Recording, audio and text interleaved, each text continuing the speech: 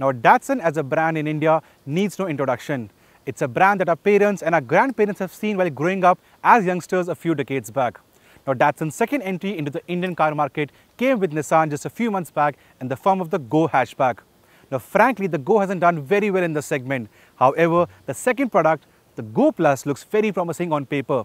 So, is this a very good budget family car? Well, to get the answer, we are in a fabulous location, the foothill of Himalayas around Rishikesh.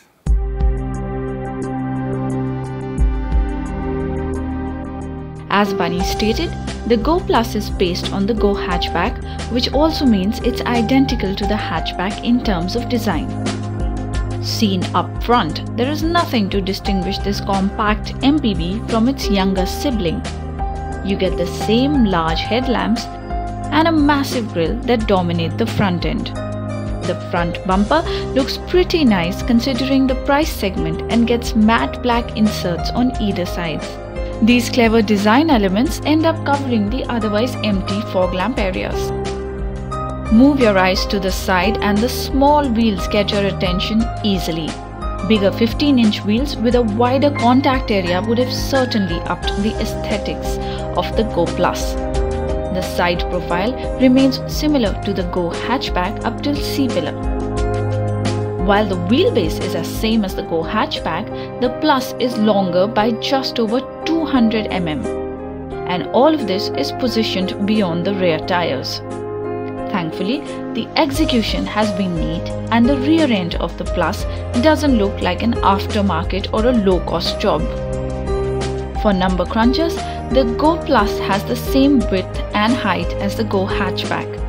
It is 3,995 mm in length and comes with a good 170 mm of ground clearance. Overall, apart from the small wheels, the Go Plus is a nice looking compact budget MPV.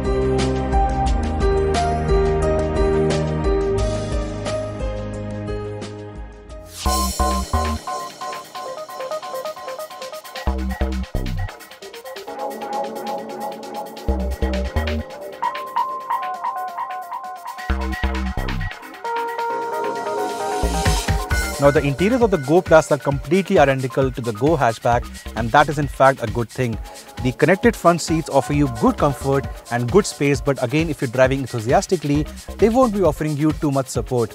On the practicality front, the front door pads offer you generous bottle holders. There is space to keep your knickknacks over here in the open glove box. There is space over here, cubby holes on the right side of the steering wheel, cubby holes below the steering wheel. The collar-mounted gear lever falls into your hands very easily. The big windows simply add to the airy feel. On the feature list, on the top-end T version, you get an aircon, you get power steering, you get front power windows, and of course, a very clever mobile docking unit. Now, this unit offers you decent sound quality and of course, hands-free telephone operation. So upfront, I think at this price segment, the Go Plus offers you a lot. But how are things at the back? Let's find out. Now, just like the front row of seats on the Go Plus, the second row is also completely identical to the Go hatchback. Now, this front seat has been adjusted for a typical Indian driver who stands at approximately 5 foot 9 inches or 5 foot 10 inches. And as you can see, there is just about space between my knees and the back of the front seat. Even the headroom over here is pretty generous. So I think for a 4 lakh rupee car, the Datsun Go Plus is very spacious. However, again, features are missing. You don't get power windows at the back. What you get is a window that almost completely goes down flat. And the windows, the big windows, completely add to the airy feel. But at the same time, I think the AC unit will have to work very hard in summers to make sure cool air from there reaches this part of the car and the last one. So talking about the last one, let's see what it has to offer. Now, the last row in the Datsun Go Plus is not really a good place to be for people like me. However, it's a decent place for children, but only for shorter journeys.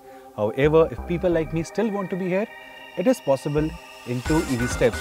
One, of course, is to flip the seat like this, and second is this. And there you go, you get your own bed in a moving Datsun Go Plus. So while the Go Plus offers good space on the inside for 5, we also found out that with the third row folded, we could easily fit in luggage and camping gear for 2 people and yet had enough space left. Now this will be a USP considering that other options at Rs 4 lakh have a smaller boot.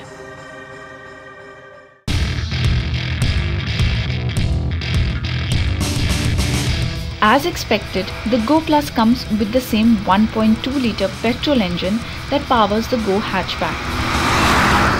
The power and torque figures remain unchanged, which means that even in the Go Plus, there is a maximum power of 68 PS and a maximum torque of 104 Nm. Datsun does claim that they have retuned the engine slightly in order to compensate for extra weight of the car and passengers when driven with full load. The engine doesn't have the annoying vibrations associated with a 3-pot motor, and only when you push the motor hard does it become noisy. For most users, the Go Plus will reward them with a good, responsive drive and excellent fuel economy. The 5-speed manual gearbox isn't the most smoothest unit in the segment, but its positioning helps a lot. The gear lever falls in the hand easily. One of the biggest USP of the Go Plus is the way it drives. Suspension noise is well under control, and small wheels have helped increase the suspension travel, which means this thing drives over broken roads in a mature way. Now, as a 4 lakh rupee car, the Go Plus actually has a lot of plus points going in its favor. A. The 1.2-litre petrol engine is very sorted. B. The car is very spacious. Of course, the last row is best for kids for shorter journeys, but then again, look at the Go Plus as a spacious 5-seater in the segment and you will have no reasons to complain.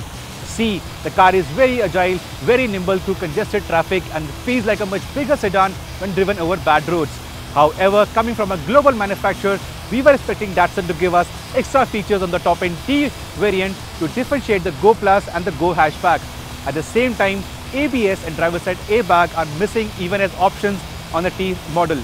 But then again, all said and done, India is a very price-conscious market, and this is where the Go Plus as a 4 lakh rupee spacious 5-seater makes all the sense.